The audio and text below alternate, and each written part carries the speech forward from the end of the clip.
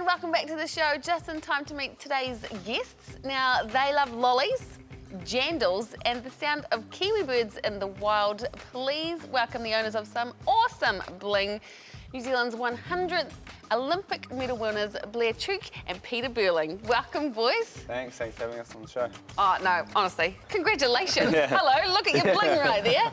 Not bad, huh? That is outstanding. So can you describe your experience for us in 3 words? Yeah, I suppose it was pretty unforgettable, and we had a lot of fun. And intense, I think. During the regatta was pretty intense, but yeah, I guess in the different parts of the whole experience, those 3 words came into play at some stage, so yeah, pretty awesome.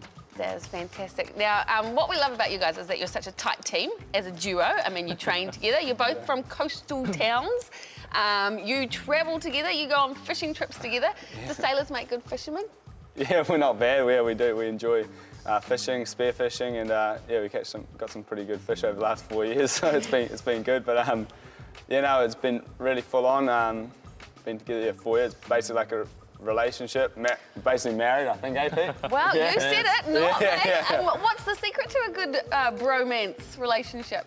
I'm not really sure. I suppose it's just getting along well and having a lot of fun with it, and yeah, making sure we don't get too serious. And yeah, we're both pretty easy-going guys, so we're just going. Who has what role? Like, who's the bossy one? We look after different parts of the campaign, I guess, because we try to spread our skills out. So Pete normally looks after the boat, make sure that's all ready to roll, and look after a bit more of the logistics and that sort of thing. So, we just, so much going on in the campaign, we just try to spread it out and yeah, make sure we use it, use our skills to the best we can. Awesome. Now here in New Zealand, we have a lot of water.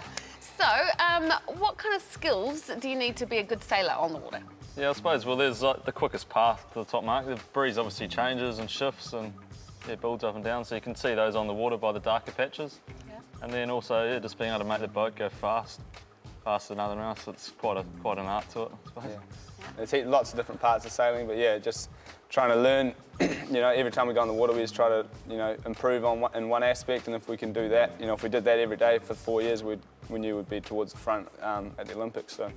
It seemed to work. Now, speaking Olympics, you just returned from huge success, obviously. Are you already thinking about Rio, though, in 2016? Yeah, we are. We just not sure how we're going to go about it yet, whether we stay together, keep our marriage going, or whether we'll, whether we'll split. But yeah, we're going to... No, you can't divorce, Yeah. We'll just, we'll help each other, whether it means going in different boats. We still enjoy sailing together, but just need to, there's a couple of different things that we need to work out before we decide how we're going to go about it. But definitely want to try upgrade this bad boy to a bit better coloured one.